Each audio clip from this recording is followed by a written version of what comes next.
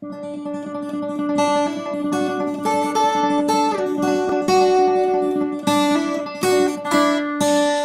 flower to consumer, honey makes an interesting journey.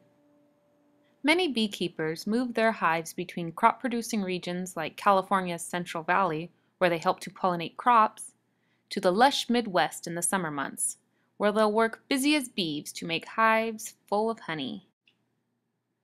In the Dakotas, bees forage on clovers and alfalfa nectar, which they fly back to the hive to have turned into honey. Honey is basically bee vomit.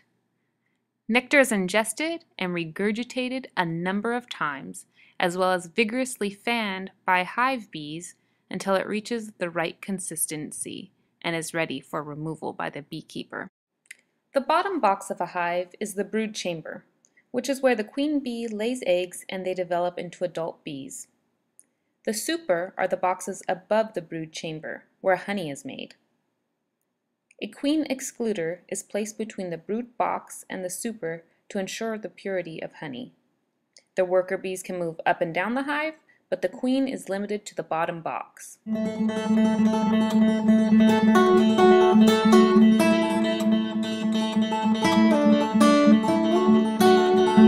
When a beekeeper desires to harvest, he must get the bees to leave the supers. He does this several ways, one of which is by using a fume board. A fume board is treated with a chemical that drives the bees out. The loaded supers are then exchanged for empty supers, and the bees begin filling in the new supers. In the meantime, the full supers are taken to an extraction facility.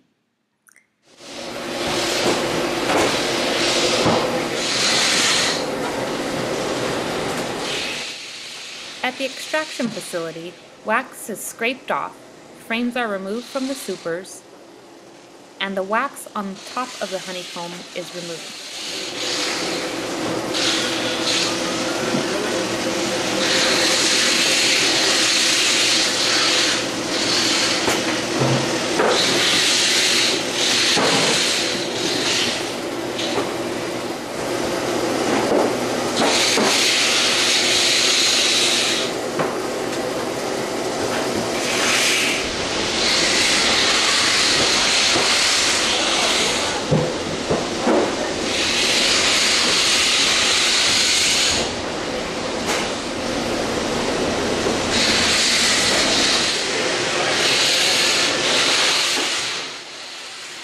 Once frames are uncapped, they are loaded into extractors that operate to remove honey by centrifugal force.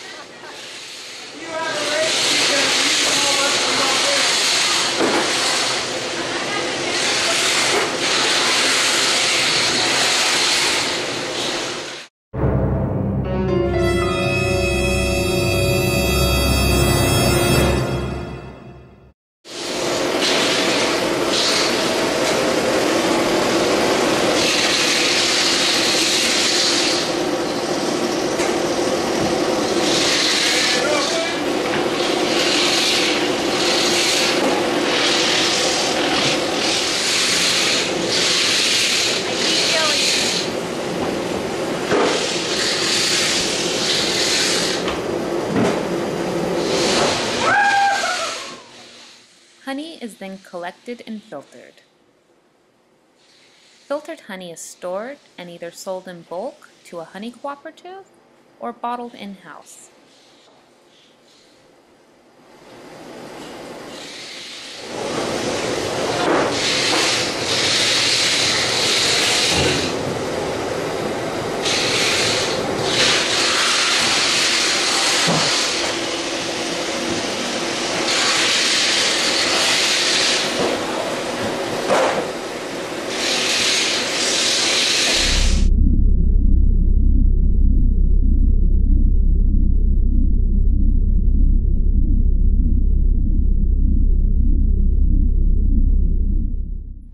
During the bottling process, honey is usually heated to 90 degrees Fahrenheit.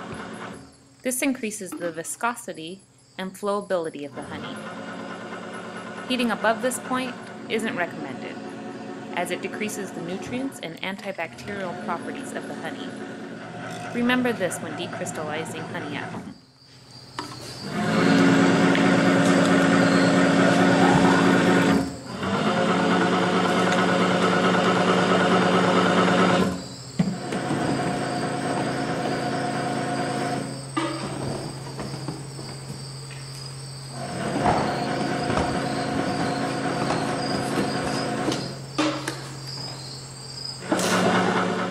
Delicious honey can be used in tea, coffee, cooking, or on a spoon with lemon for the soothing relief of a sore throat. Thanks for taking the time to visit the Dakotas with me and to see how honey is made in God's country.